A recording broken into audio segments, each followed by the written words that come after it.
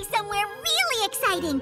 We're going to the balloon tree. Yay! I love balloon trees! Kate, what's a balloon tree? That's a balloon tree. It's shaped just like a tree, but it's made out of balloons. Kate, Mim Mim, oh, thank goodness you're here. Hi, Tack. Hi, Gobble. Hello. What are those? My inventions. I brought them here to fix the problem. Yep. So where's the problem? There's a problem with the balloon tree? They're supposed to be full of air, but right now there's almost no air in them. You came to the right Kate. No problem is too big for a big thinker and her big bunny. Oh, unless it has really sharp teeth and smells. You're right, Tack. There's almost no air in them.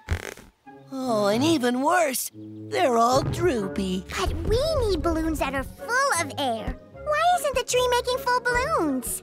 When a tree starts going wonky, we gotta figure out what made it wonky. Gobble's right.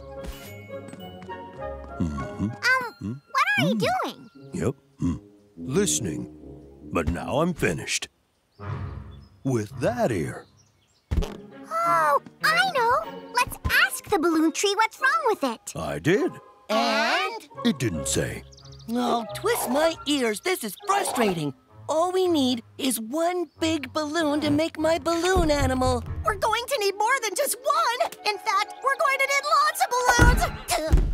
Why do you need balloons? For the balloon parade, of course. Balloon parade? Hooray! I love balloon parades! What's a balloon parade? It's where we all make fun things out of balloons and march them in a parade. It's a feast for the eyes. My old car still has that new carrot smell, Kate. I love my car too, Mim Mim. Last race, it was super fast. Not as fast as Tack's Fastmobile. He wins every race. Not every race, Gobble. Just the ones I'm in. I want to put some new things on my car this time. I guess we all do. Oh, I know just the